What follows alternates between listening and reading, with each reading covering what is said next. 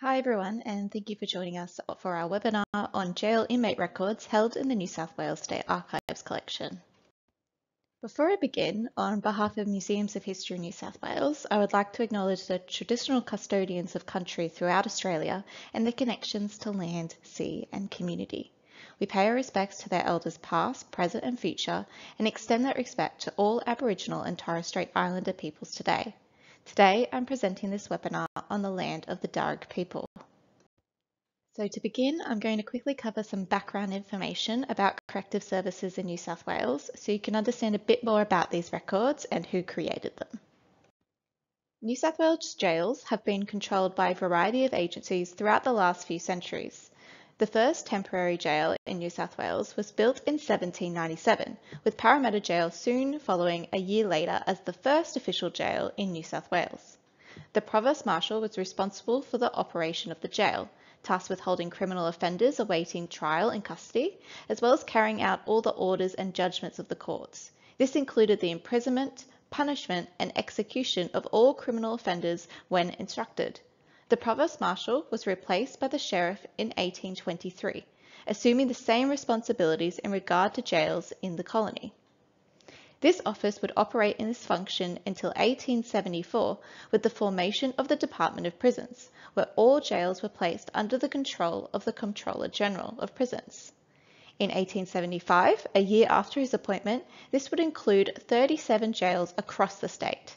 This time period was characterised by harsh and extreme methods of punishments that would be considered inhumane today, with a royal commission into the ill treatment of prisoners at Berrima Jail being held in 1878.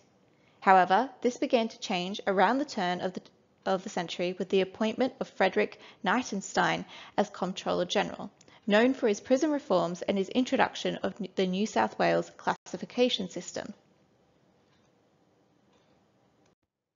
Here we have a map of all the operating jails in New South Wales in 1900. You can see that they have been categorised into three different types: principal or major jails, such as Darlinghurst and Goulburn, minor jails, such as Young or Armidale, and police jails, such as Wellington or Orange.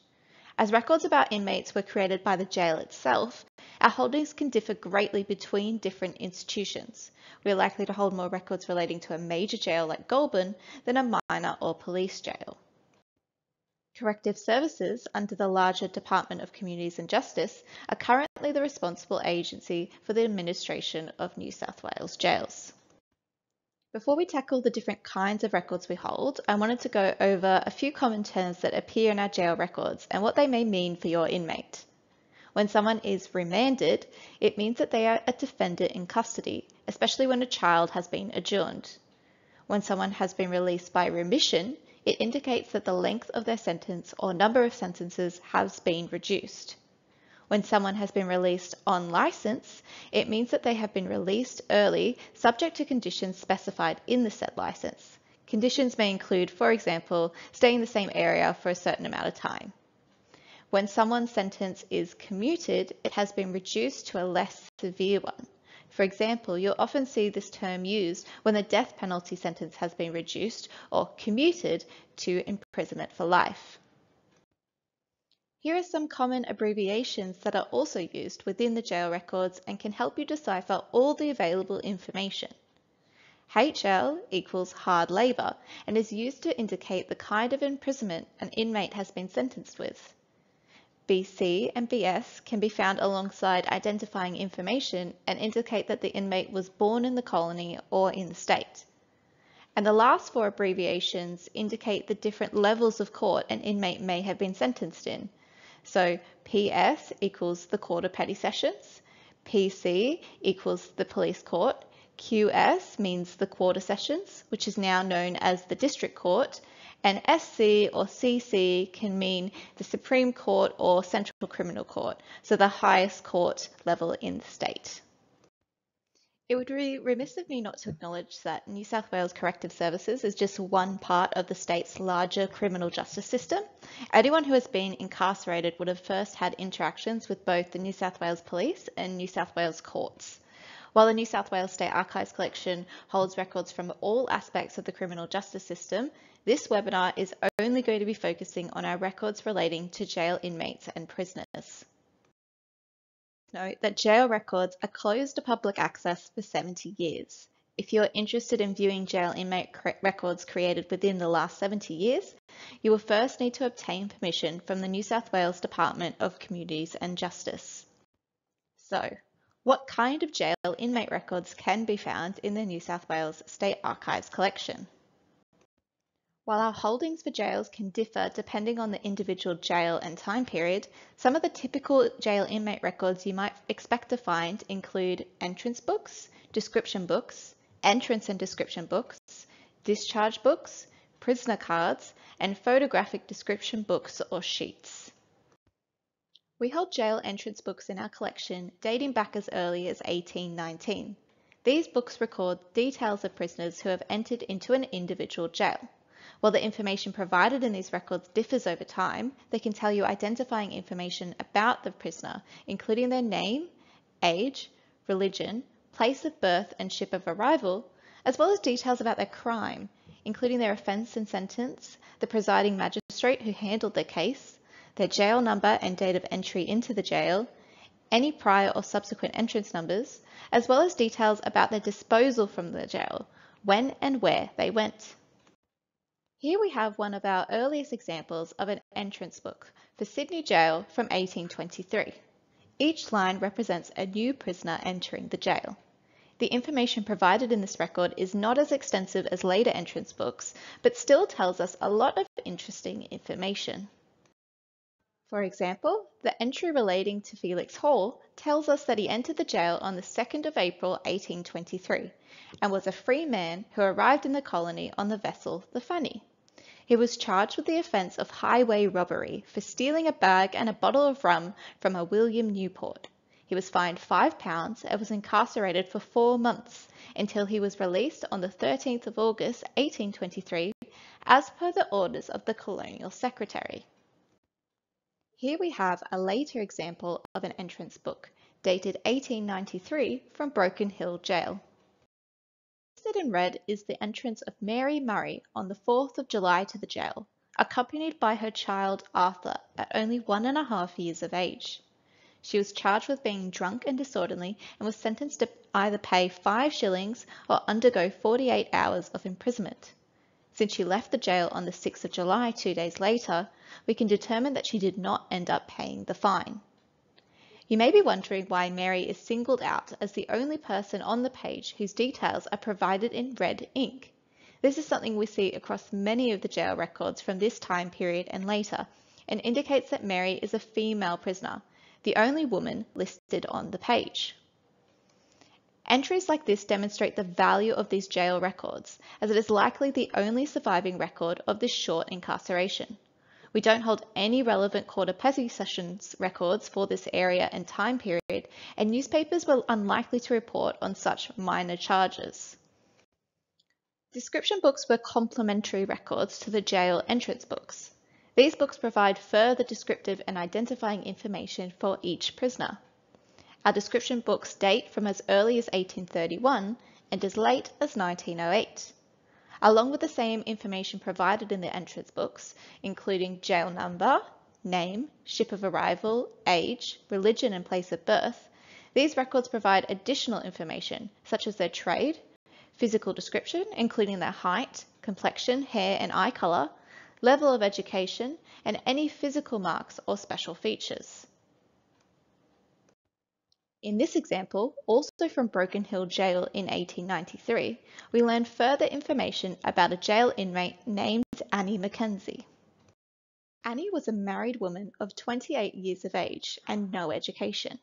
She was of the Roman Catholic religion and fairly short at only 4 feet 11 inches tall.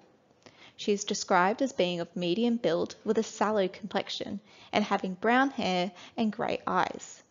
Of note are scars on her right temple and on the bridge of her nose. A mole can be found on the right side of her chin. We would need to locate the complementary entrance book to learn more about exactly when and why Annie was incarcerated. Jails started combining the information provided in the separate entrance and description books into a singular record around the turn of the 20th century. Later entries in these records can also tell us details of assistance provided by the Prisoners' Aid Association, as well as whether an inmate was an Aboriginal or a Torres Strait Islander. As you can see from this example, these combined entrance and description books are much larger and provide a great amount of detail about the inmates. The first register entry on the page relates to a Samuel Willis, who entered into Wagga Wagga Jail on the 26th of July 1905.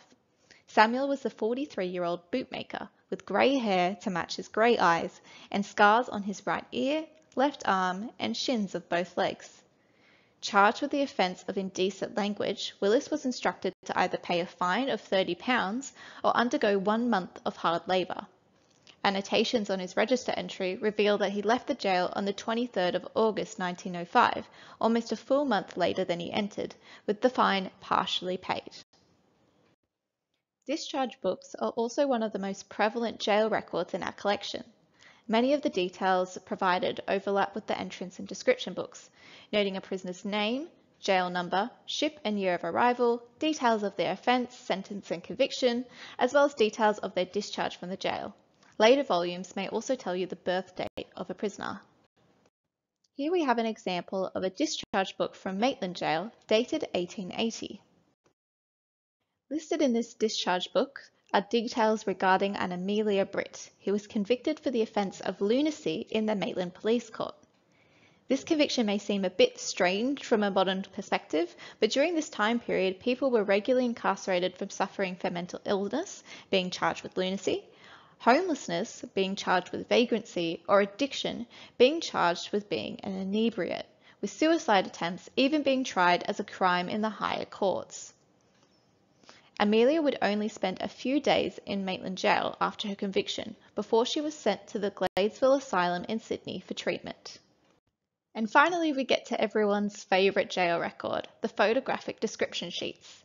These records record a lot of the same information we have been seeing in our other typical records, with the key additions of any known aliases of the prisoner, details of their previous convictions, and, of course, a photograph of the inmate in question.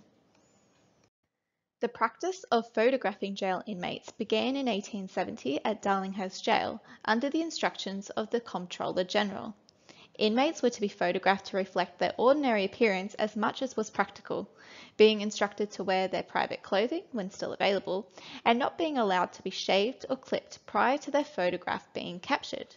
The practice of photographing prisoners would slowly spread across to other New South Wales jails throughout the next few decades.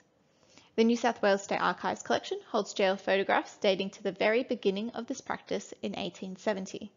While there are gaps in the records, with some photographs from individual jails not surviving, we have digitised and indexed over 52,000 jail photographs in our collection, dating between 1870 and 1930. We hold physical copies of jail photographs from 1930 onwards. If you're looking for a jail photograph from this time period, we would recommend contacting us for assistance with your search via our email at collections@mhnsw.au. Please be aware that not everyone who was incarcerated was photographed. Photographs were limited to prisoners who were tried in the high courts for serious offences, for example, the Supreme Court or the Court of Quarter Sessions, or for prisoners who were to serve a sentence of 6 months or more. Inebriates, who were constantly in and out of jail for charges of drunkenness, were also to be photographed. It is worth noting that prisoners who were acquitted for their crimes were to have their jail photograph destroyed. Here we have an example of a typical jail photographic description sheets that you might find in our collection.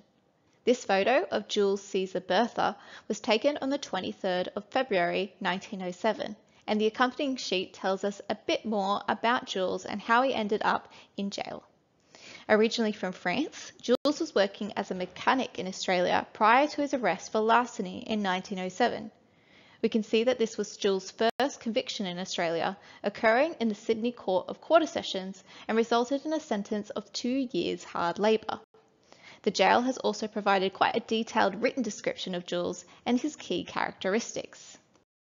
He is described in the following terms: hair thin on crown of head, chest very hairy with hair across the shoulders, shoulder blades and back hairy. Not the most flattering description, although I love that they deemed it necessary to note for future identification purposes. Here we have another jail photograph for an Annie Burns. You can see from her long list of convictions that she's been in and out of the lower courts for years on charges of drunkenness, indecent language, riotous behaviour and vagrancy. At this point in time, she has accumulated several aliases, all of which are listed at the top of the sheet. What I really love about this jail photographic description sheet is how much Annie's personality shines through, from her loud and boldly patterned clothing to the detailed descriptions of her various tattoos.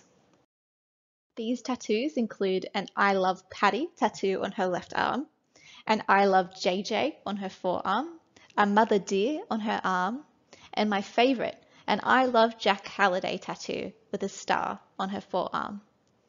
This description also notes that Annie is missing 6 teeth from her top jaw, which after a second glance of her photograph becomes really clear. Photographic description sheets can also provide annotations which can help shed some more light on the jail inmate and what may have happened to them after their conviction. Here we have the jail photograph for Louisa Collins, who you may be familiar with as the last woman ever hanged in New South Wales. Louisa was convicted for the murder of her second husband, Mr. William Collins, after both he and her first husband were discovered to have died from arsenic poisoning under suspicious circumstances. Her jail photographic description sheet contains a comment from the Chief Justice. In the remarks section is the statement. His Honour, the Chief Justice Darley said, "I hold no hope of mercy for you on earth." Louisa was executed shortly afterwards. Lastly, we have our prisoner description cards. We hold prisoner description cards dating from 1895, and these combine the kind of information found across all the records we've talked about so far in this webinar, including a jail photograph of the prisoner when it is available. Please note that these photographs are duplicate copies of the ones on the photographic description sheets. If they were not photographed on the description sheets, they would not have a photo on their prisoner cards. These cards act as an overview record of an inmate's history across the various New South Wales jails. Of particular interest is the detailed information on their prior convictions and incarcerations. Here we have an extract of a prisoner card for a Frank Anderson. On the front of the card, we have a small photograph of Frank, along with basic identifying information, including his date and place of birth, Belfast Island, details of his arrival in New South Wales, arrived 1870 via the city of Glasgow, and his various aliases, including Smith, Wilson, Stewart, Bradshaw, Johnson, and James Wilson. These cards also provide particulars of an inmate's employment, both prior to their conviction and during their incarceration. Here we can see that Frank was employed prior to his conviction as a labourer by the New South Wales Department of Public Works. Unfortunately for Frank, it also notes that he was unable to regain employment with Public Works after his incarceration. Of note is also a listing of punishments Frank has received during his incarceration at Parramatta Jail, for possessing tobacco and other contraband, as well as disobeying the wardens. For each offence, it notes his punishment. In all cases, isolation in his cell. The back of the card details Frank's previous convictions. Calling this record a card might be a bit of a misnomer, as there are several pages of cards detailing Frank's prior convictions all attached together. This is just one of those pages.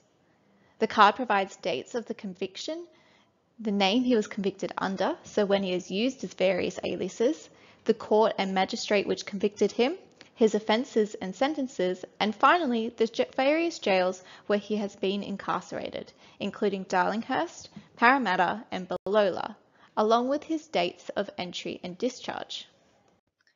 I also just wanted to quickly highlight this card as being an example of someone who was employed while in prison.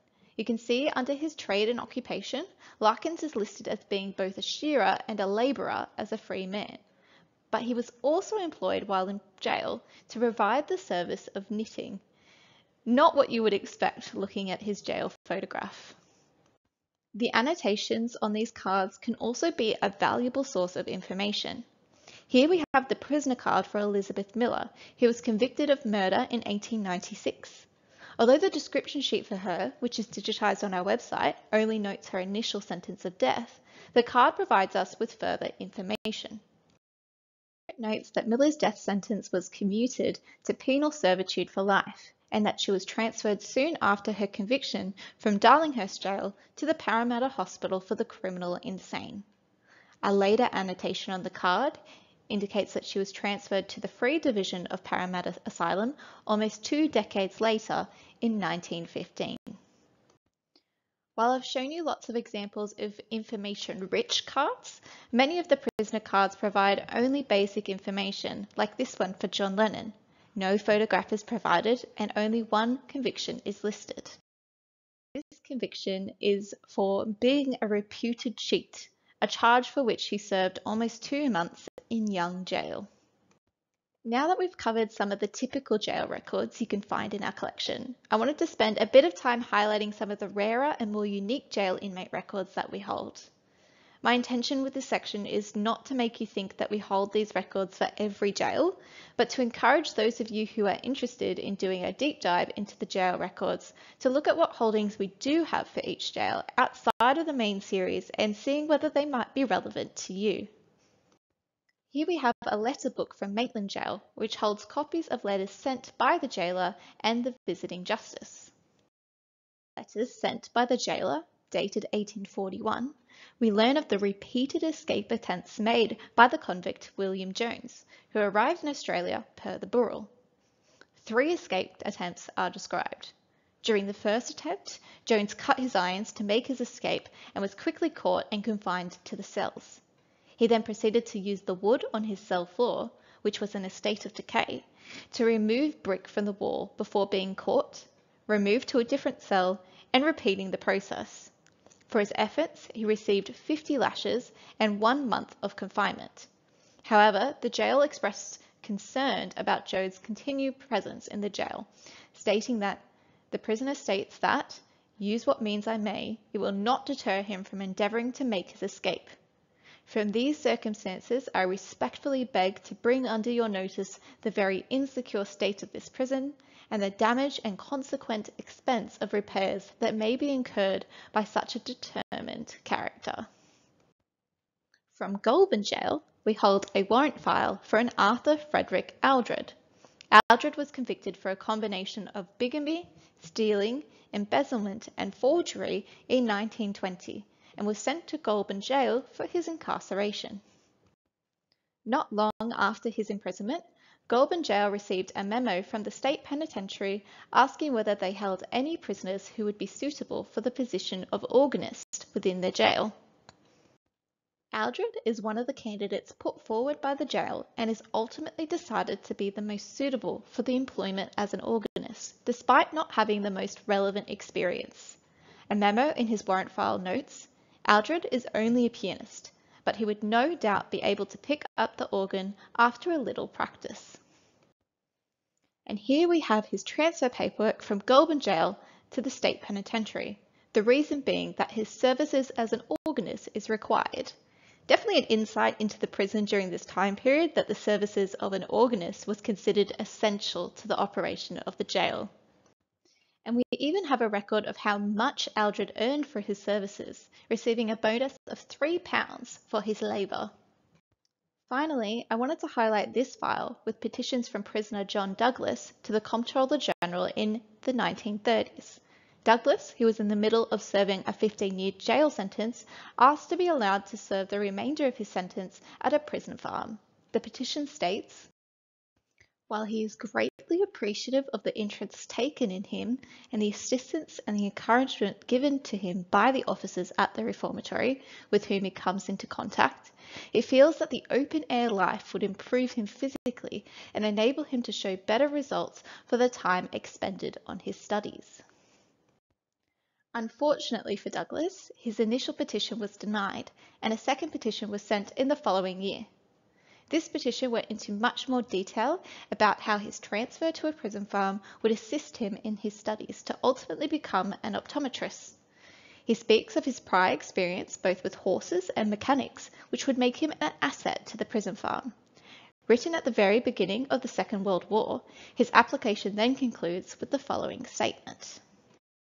The prisoner also wishes to state that in the event of the nation requiring added manpower in the present war, he would be eager to offer his services and, if accepted, he would be of greater value to the country.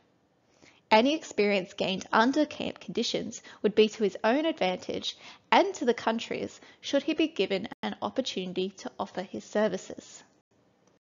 Although his case is acknowledged to have merit, Douglas's long sentence remains a setback to his application, as there are many other comparatively short-term prisoners awaiting vacancies in the prison camps.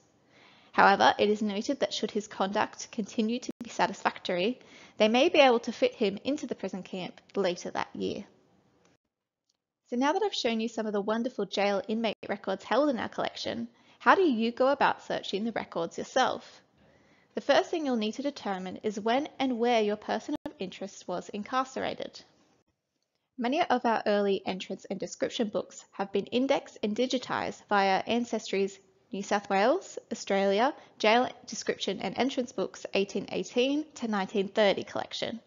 You can search these records by name, jail, date of admission, and year of birth, or you can browse by each jail and type of record. Although Ancestry is a subscription website, it is freely available via our Western Sydney Reading Room, as well as many public libraries. As mentioned previously, we have also digitised and indexed jail photographs in our collection dating between 1870 and 1930. You can search this index by name, aliases, place and date of birth, or jail to locate entries that are relevant to you. These can be searched either via the index page on our website or directly in the catalogue. Further jail records which have not been indexed or digitised will need to be viewed in person via our Western Sydney Reading Room.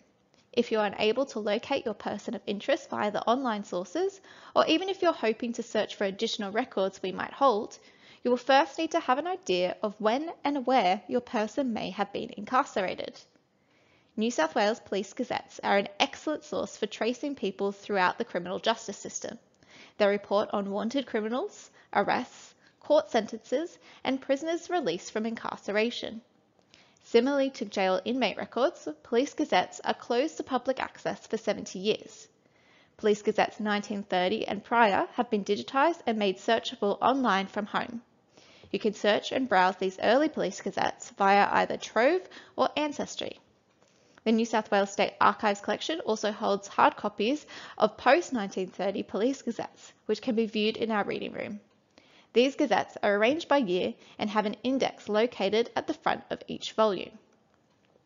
On screen shows an example of the kind of information which can be found within the police gazettes. This is a notice from 1891 reporting on the apprehension and impending trial of Richard Francis Brownett in the Broken Hill Circuit Court, charged with stealing 2 grey ponies. This gives a researcher a time period and local area to begin searching for records. However, one of the most useful forms of information provided via the police gazettes are the returns of prisoners discharged from jail. Here is an extract of a 1935 police gazette return.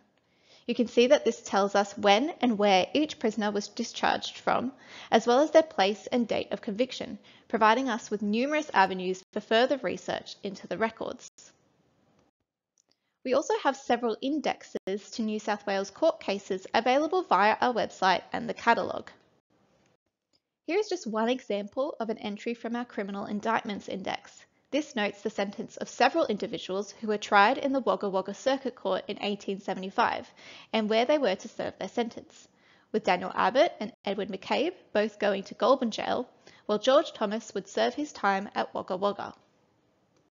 Historical newspaper accounts can also be a great way to determine if someone has been incarcerated. Here we have the reporting of the sentence against John Douglas, whose later prisoner applications we've already seen, noting that he was sentenced to 15 years in jail for the wounding of a constable in 1933. Details of court proceedings were also often published in local newspapers during this time period.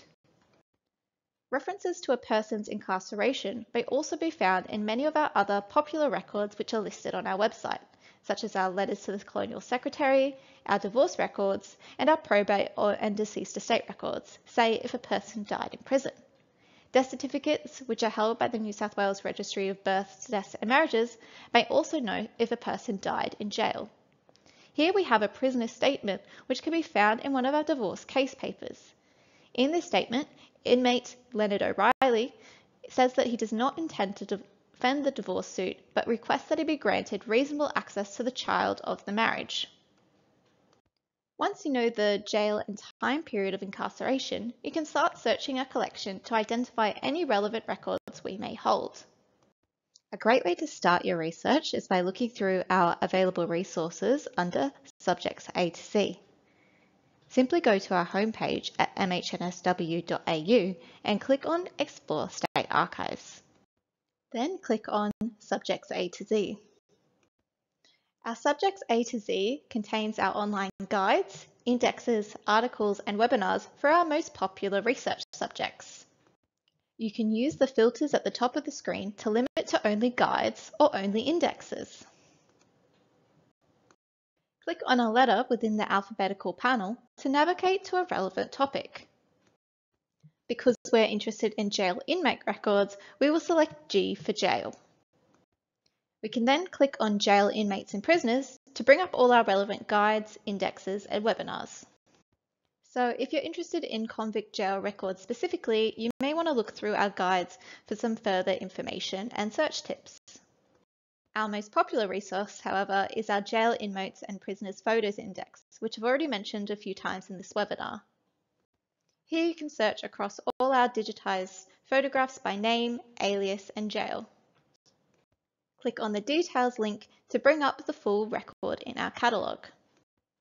From this record, you can view all the data attached to the index record, including the prisoner's name, place of birth, and the date the photograph was taken.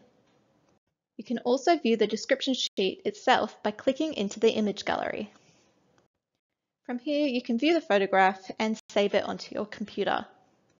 However, the majority of our jail inmate records are not searchable by name like our jail photos index. Instead, you'll need to search our collection for records we hold for the particular jail and time period you have already identified. To do this, simply go to our homepage at mhnsw.au and select Explore State Archives. Then type in the name of the relevant jail into the search bar and click Enter. In this case, I'm looking for records from Wagga Wagga Jail. This will bring up all the records listed in our catalogue with the keywords Wagga Wagga Jail. As you can see, there are a lot of results. The majority of these records won't be relevant to you. You can narrow your search by using the Tweak My Results filter on the right of the screen. Clicking Series will limit to just the series or collections of records relating to the jail. And now we've narrowed down our results to just 36 record series. You can browse these series by title and date range to identify what might be relevant to you. Click on the title to bring up further details about the record series. Here we have the full catalogue entry for this series of records, which provides us with a brief description of the kind of information they can provide. We can see from this note that there are 4 volumes within this series. They also provide you with what we call a stroke range. Each stroke number, for example 6/5512, represents an individual volume within the series. The series record also tells us the item lists for these records are not available online. We do have more detailed hard copy listings of these records in our reading room, which can indicate the date range of each individual volume. At this point, you would need to contact us to obtain these listings and come into the reading room to view the original records themselves. Alternatively, here is another record series in our catalogue that provides some slightly different information. This tells us the records in this series has been copied onto microfilm reel, which is freely available to view in our reading room. This is also a strong indicator that copies of the record will be available via the Ancestry website. Another great way to search for jail records in our catalogue is to select the agency record for the individual jail you are interested in. This will provide you with a brief description and history of the jail, but most importantly, under the links section, it will provide you with a preview of the series created by the jail. Clicking on See All Series will take you to all the records created by this jail. And here we have 35 results of which you can browse. So as mentioned previously, the New South Wales State Archives collection holds records from all aspects of the criminal justice system. I've briefly spoken about our Police Gazette records, but we also hold several records relating to New South Wales court proceedings. We hold Supreme Court depositions dating back to as early as 1824, although there are many gaps in the records. All criminal Supreme Court records are closed to public access for 75 years.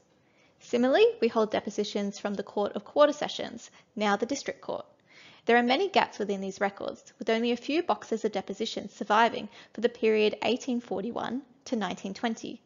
Our Court of Petty Sessions depositions, now local courts, are even sparser, with few records surviving prior to 1950. Both of these jurisdictions have restricted access to the records for 60 years, with all records relating to children as victims or perpetrators of a crime now closed to public access for 100 years.